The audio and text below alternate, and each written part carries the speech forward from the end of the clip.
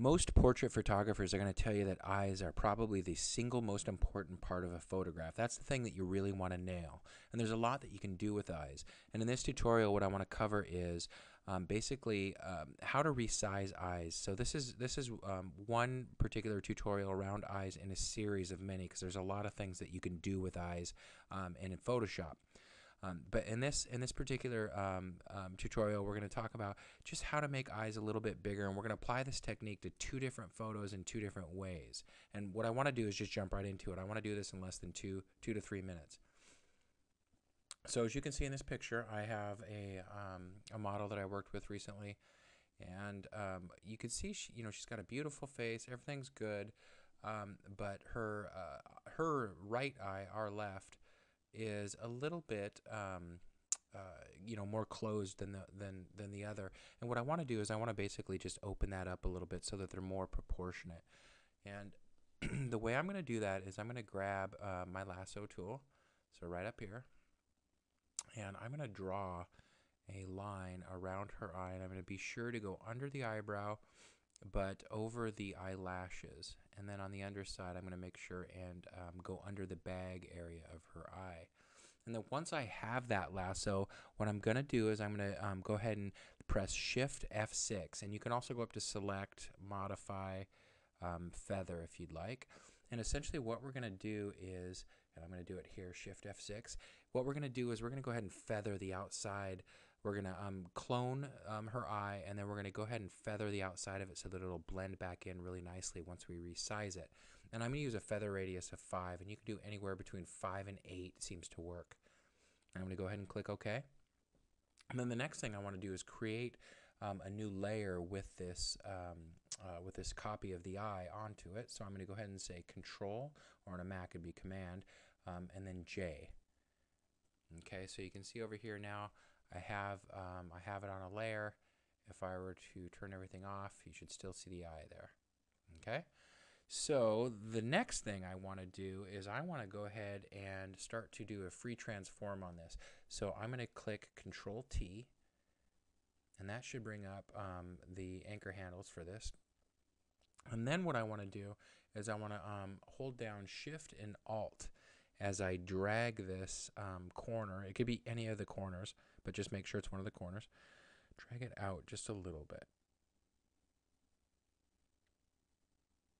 And that's going to be too much right there. So let's bring it down to something like that. And that looks a little freaky right there, but go ahead and hit Enter. And it still looks too big, so I missed it in terms of size. So again, I'm going to do Control T, and then I'm going to hold down the Shift Alt key. And this time I'm going to make it just a little larger. And then I'm going to move it over just a tad. I'm using my Control button held down and then the arrow keys. And I think that looks a lot better. So now if I zoom out, those are a little closer in terms of how they're matched. And let me show you the difference.